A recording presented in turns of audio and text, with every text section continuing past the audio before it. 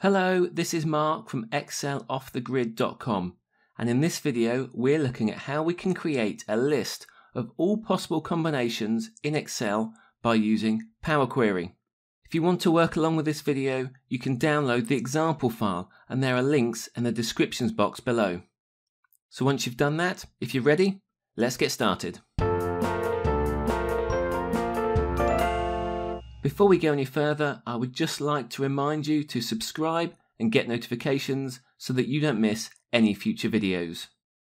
Let's imagine a scenario where you have two or more lists in Excel and you want to create a single table which shows all the possible combinations, such as how can I get a complete list of all the possible general ledger and cost center combinations?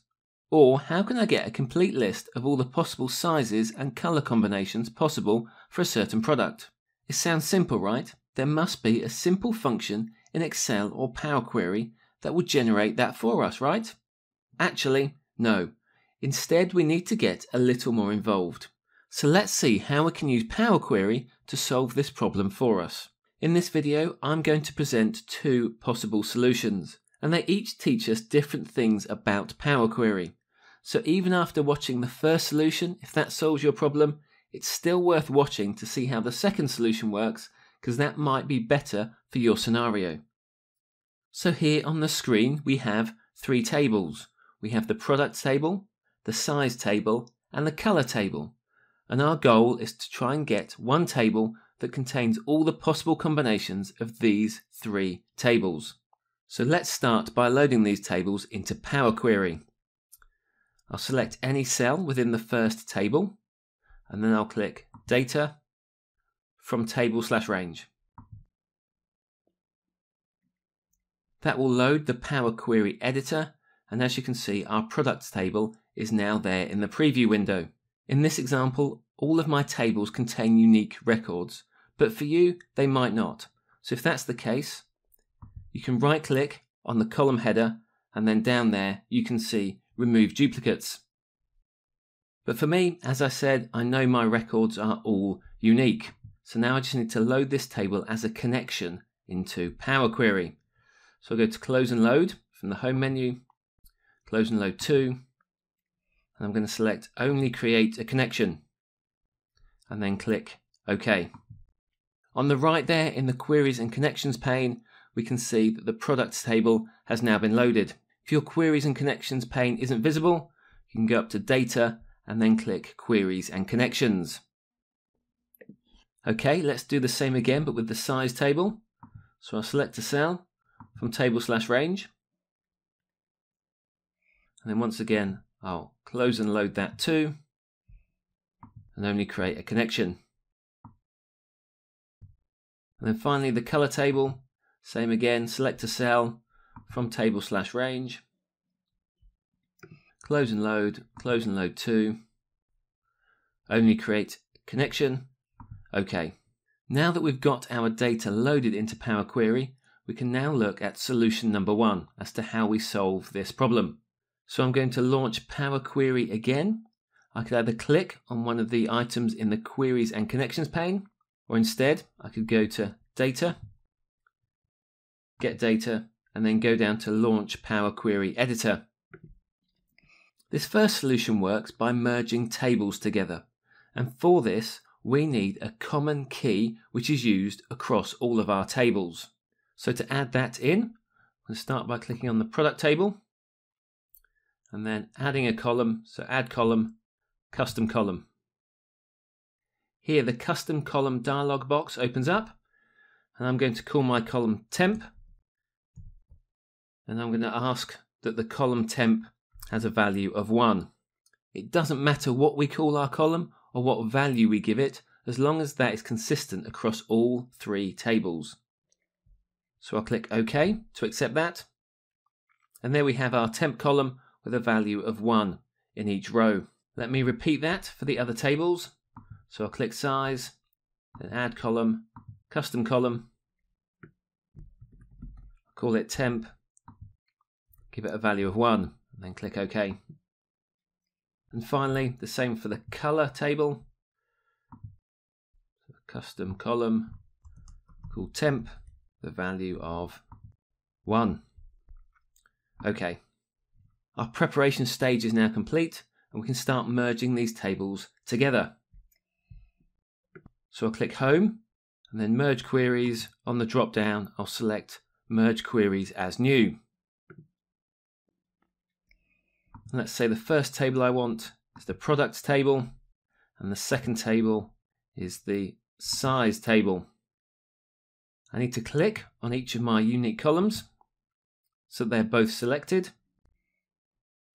And then from the join kind, I want full outer, all rows from both. So this means that that first item, budget, will get merged with small, medium and large sizes. And the second product of standard will also get merged with small, medium and large, and so will premium. So those 3 sizes will exist for each of our 3 products. And that's because we've used the full outer join. I'll click OK on that. So in there, all we see at the moment is that it says table. If we were to click on that, that would then show me that that budget line has a table which contains the 3 sizes. So let's go back. I'll delete the navigation step. Okay, and now let's merge our color table into our merged table. So I'll go back up to Merge Queries and I'll click Merge Queries. Here we already have our Merge 1 in the top section, and then in the bottom section we want to include the color table. Again, we need to select our common keys. So the temp column in both tables and full outer join as the join kind. And I'll click OK on that. Next, we expand the tables in each of those columns. So we click on the expand button and it'll bring this drop down. Now we don't need the temp number, so I'll uncheck that to just leave the size. And we also don't need the use original column name as prefix. So I will uncheck that as well and then click OK. So as you can see, there now exists a small, a medium and a large for each of our product types. Let's do the same again with color. So I'll expand the column. I'll deselect temp and the use original column name as prefix is already unchecked. And then I can click OK. So the color column has expanded and we now have all the possible combinations from those 3 tables. Let's just tidy this up. I don't need the temp column, so I can click that and press the delete key. I'll just rename size 1 to size. I'll rename color.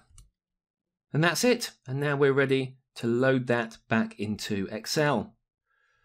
So I'll click on the drop down, close and load to, and I can select a new worksheet for this one and as a table. So I'll click OK. There we go. We now have our table in Excel, which is the list of all the possible combinations of those 3 tables. Now let's move on to method number 2. This is an easier way to achieve the same result, but it's probably less obvious unless you've got more experience of working with tables within Power Query. So we're going to start this example again. What I have done is already loaded the product, size and color tables into Power Query as connections already. Then I want to start with a blank query. So to do that, in the data ribbon, I can select Get Data from other sources and then select blank query.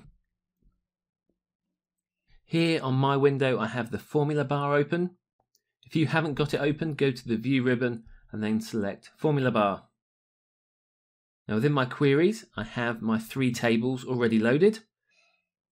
So in the formula bar I'm just going to type equals product. Now product is the table that I have listed there on the left. So I've got that and then I'll press return. So that then pulls the product table into my current query. Next I'm going to add a new custom column.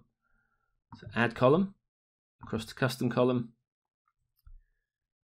And this one I'm going to call size. And size is going to equal to the table that I've loaded called size.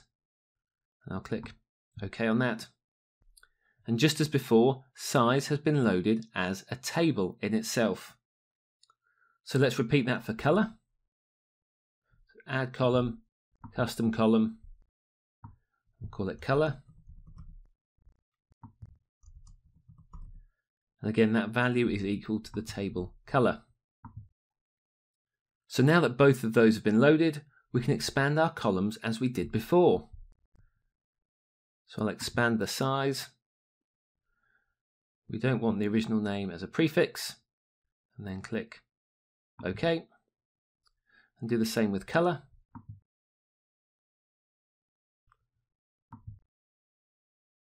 Let's just tidy up our names. So size and colour. And for completeness, we'll just tidy up our data types as well. So that is text, as is colour. And then we're done. We can now close and load that back into Excel.